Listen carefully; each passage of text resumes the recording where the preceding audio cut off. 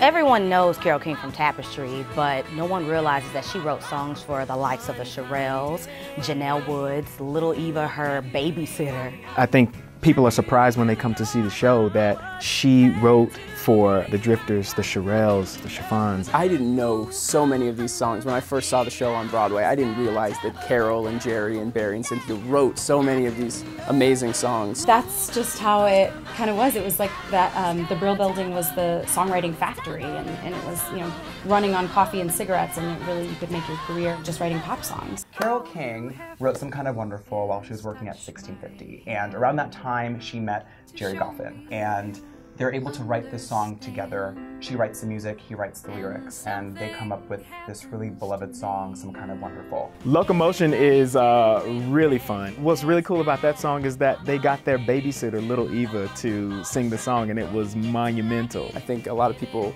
hear these songs being performed by the Shirelles and the Righteous Brothers and the Drifters, and they think, oh, they wrote that song as well, and this one and that one. And that just shows the power of the writing style and the collaboration between Gerry Goffin and Carole King. It took off and it was fantastic.